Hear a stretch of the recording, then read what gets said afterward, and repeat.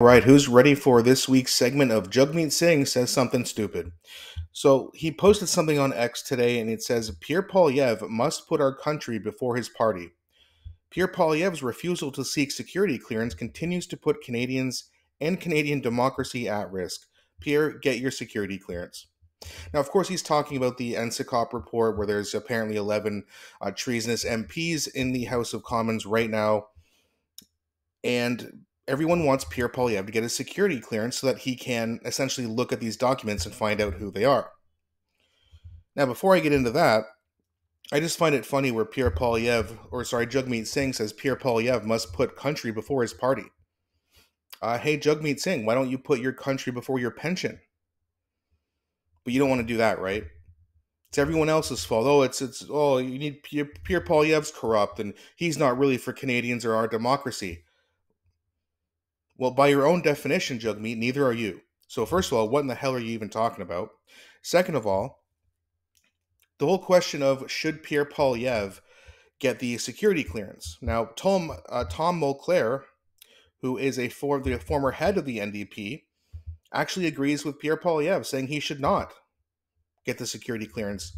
Let's have a listen as to why he says that. I agree completely with the call by Pierre Poilievre. I think that Poilievre was wise not to tie his own hands. He is the leader of the official opposition. I have once occupied that role for several years as leader of the opposition. I would never want to be hamstrung because I looked at a government document. I would never want to be told that I can't ask all the questions I want of the government. And I think that on this, Poilievre is completely right. The others don't have as important a role. Neither the leader of the NDP, my former party, and I respect its current leader a great deal, Jagmeet Singh, nor the Bloc Québécois, François Blanchet, also doing his job. I don't think that either of them is in the same position as the leader of the official opposition. Right. So even the former NDP leader, Tom Mulcair, agrees that Pierre Poilievre should not get the clearance. Why? Because he cannot act on it. He cannot remove any cabinet members. He can't fire anyone. He can't press charges because that means that he's acting on classified information. He cannot do that.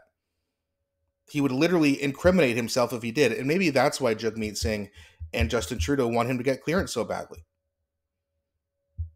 Maybe that's the only reason. Now here we have a video of Justin Trudeau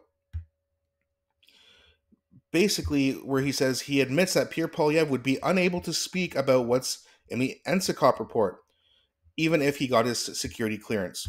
So again, they basically want Pierre Poilievre to get the security clearance so he can do nothing. This is all just a ploy.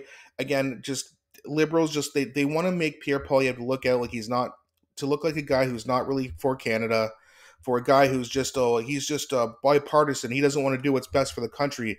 He can't act on it. Now, if Justin Trudeau wants Pierre Poilievre to act on it, declassify the documents, release the names, then we can act on it. So let's just have a look at this video here, and then we'll talk about this after, as usual, as well. The leader of the CPC this morning not agreeing to receive a security clearance. Is that correct? Yes. Am I correct, sir, that Mr. Poilievre has said that the reason he does not wish to receive the security clearance is because he does not want to be constrained in terms of the use he can make of the information that he would receive? I don't believe that was his argument. I believe his argument was that he wouldn't be able to talk about the information he received. How is that different than what I just said?